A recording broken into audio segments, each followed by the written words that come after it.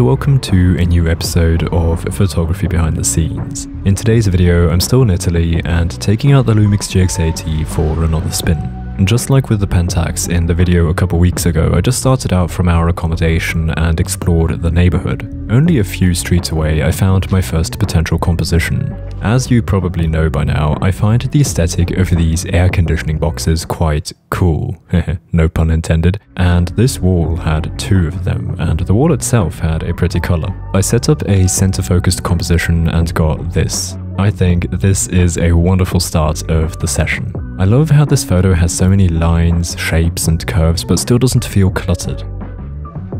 I continued to walk up the road and found this street sign that is being covered by the tree next to it. I enjoyed how it looked like the tree was conquering the space and devouring the sign, so I tried to get a shot of this scene. This is the result, and I like it. The photograph effectively captures what stands out to me in the scene. Minor aspects I dislike here are the two distracting elements on the left side, the car and the sign. However, I didn't frame them out because that would have pushed the actual subject too far left for my taste. So much cuteness around here. Next, I was walking along another road and came across this house front with a satellite dish that caught my eye. I tried to find a composition that includes the house but still keeps the satellite dish as the subject. This is what I got, and I think it works. The photograph is quite busy with so many little details one can pick out, but nevertheless I find it not to be messy. It's busy but not in a bad way. I think the satellite dish stands out enough to be the point of focus, but the subject here is the scene and all its details as a whole. Then I was about to leave the street, but before I could, my attention got caught by this area of the house right behind the scene I just photographed. This is the outcome, and I think it's beautiful. Again, I enjoy all the details of all the items the people who live here have standing around. Also, I'd like to point out that cute pot shelf on the left, which adds the perfect touch of colour to that otherwise blank white wall. I like how the shelf gets cut off by the edge of the frame and suggests the continuation of space. Then, on a different street, I was walking past this house and stopped to photograph the staircase here. The structure and shapes intrigued me here, and so I tried to find a composition to capture this. Here's the result. I like how this turned out, especially that tree coming in from the left, which adds some contrast to the otherwise geometrical photo. One thing I'd love to change here, however, is the emptiness of the wall on the right side. This part of the image just has a bit too little going on. Then, a little later, I came to this junction where I liked how the signs and the light were all aligned in that corner.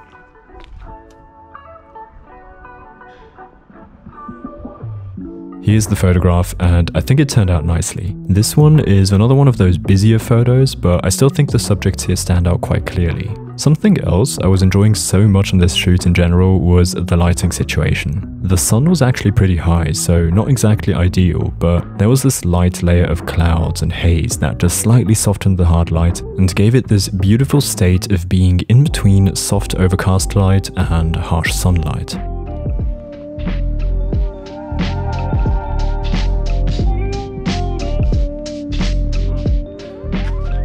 Here, I was loving the scene in front of me, the yellow apartment building with the wash hanging from the wall and the green banister and the plants. Here's the result. The colours work so well here. The photograph is split into yellow and green tones, which in this particular case fit together beautifully. Then I was still at the same yellow building and was about to walk past it as I spotted a row of monoblock chairs. I had to get a photo of this scene. This is what I got. I love how this one turned out. It's a perfect addition to my collection of monoblock chairs. While many chairs I see around usually look old, worn out or broken, these seem to be taken good care of, and the scene they're placed in suits this narrative. The photo feels clean and healthy in a way. Here too, the colours are almost entirely reduced to the walls yellow and the trees green, except for that blue from the folded lounger next to the chairs. That spot of blue is placed quite conveniently actually, seeing as it pulls the attention to the middle where the chairs are.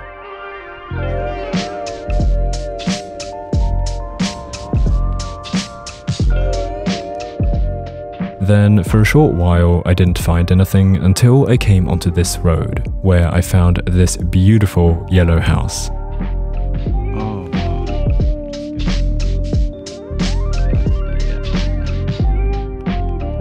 This is the photograph I got and I'm so fond of it. For me personally, everything here aligns the way it should. The angle, the building, the red sign, the letters on the ground and more. I'm also in love with the outcome of the colors here. The warm yellows and browns with an occasional splash of contrast such as the red sign. This place is just so full with such beautiful colors. It's so cute around here. Then, as I came onto this road, I felt like shooting a simple wide shot of the road here because, similar to so many previous photos, I was intrigued by all the small details in this scene.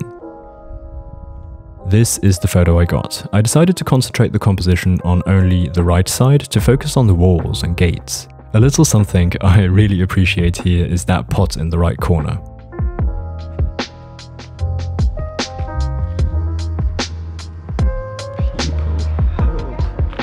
Next, I came to this junction where I spotted that gate across the road. I thought it was cool how the straight gate clashes against the sloping road.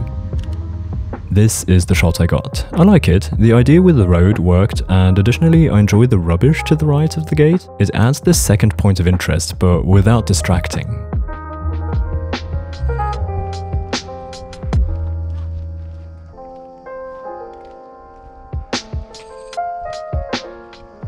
Then, on the left side of the road here, do you see that red car? I thought that would be a wonderful point of interest for a wide shot of the scene.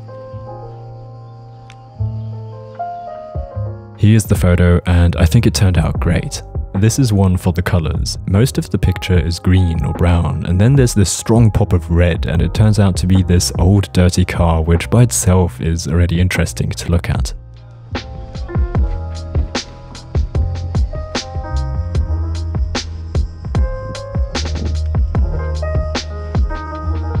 Next, I found this pastel rose color house, and in front of it this phone pole that had some bushes climbing up it. I decided to try to compose a photograph that has the phone pole act as the subject, but include its surroundings in the photo to not place too much emphasis on only the pole, but instead also highlight the house. This is it, and I think it turned out nicely. Something I only noticed when looking at the photo afterwards is the amazing color of the blinds that cover the windows. It fits so well into the whole color palette of the photo.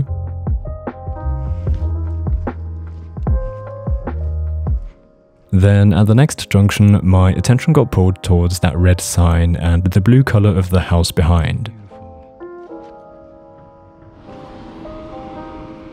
This is what I got. This one too is a photo for the colors. The subject matter and composition don't particularly stand out for me, but the colors, they do. I enjoy this trio of red, green and blue.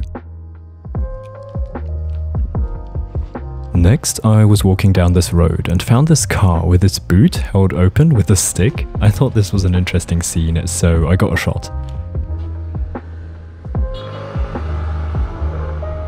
This is it, and again, I'm fond of the color palette created by the wall and the car. Then, right behind me was this house that had a big cloth or something hanging out to dry.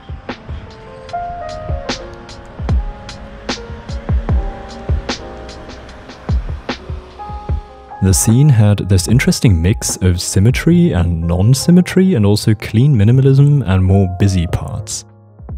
Then, it's time to show you how I got the last photograph of this session, but before I get into that, I would like to talk about something that, for me personally, is really exciting. With this video here, I've landed my first ever sponsor on this channel. This is a huge deal for me, seeing as this is an important step to bring me closer to my goal of making this channel a sustainable thing to do. So, here's a warm welcome to the first sponsor ever, Skillshare.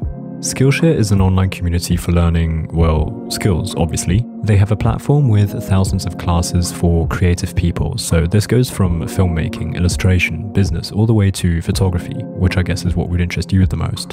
So Skillshare is basically a curated collection of video classes in which a teacher shares their knowledge. Because it's specifically laid out for efficient learning, the classes are neatly organized, and there are of course no ads, and additionally they are constantly adding new classes to their collection. So, for example, a class I recently watched was by photographer Porter Yates. In his class, he teaches his process of photography and explains what separates his current photography from what he shot a couple years ago. What I enjoy a lot here is that this was not a technical class, but more about what to shoot and how to choose your subject. So the people from Skillshare have created a link for me to share with you, with which the first 1,000 people to click the link in the description get a 1-month free trial of Skillshare. So if you think this sounds interesting, I would much appreciate you using my link, because that lets Skillshare know that you're from this community and that I'm doing a good job.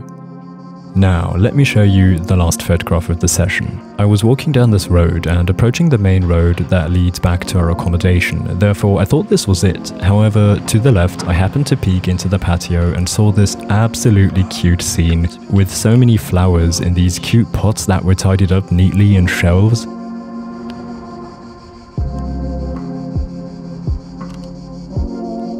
This is the photograph, and I think it beautifully captures the cuteness of the patio. At least I think it's really cute. I also love how the tree is leaning into the composition from the top, which adds a subframe to support the composition. I also like that moped with the yellow color that is just casually parked in here. This was definitely a pleasing way to end the session. I hope you enjoyed it as much as I did. As always, please leave your thoughts in the comments. And do you have a particular photo that stands out? For me, it's this one. This shoot was such a success with many photos I'm satisfied with, however, this one just stands at the top for me. As explained previously, everything here just aligns perfectly, in my opinion at least. Anyway, that's it for this week. Leave a like if you enjoyed it, it'd be much appreciated. Subscribe if you haven't yet, and I'll see you again next week in the next video. Until then, goodbye.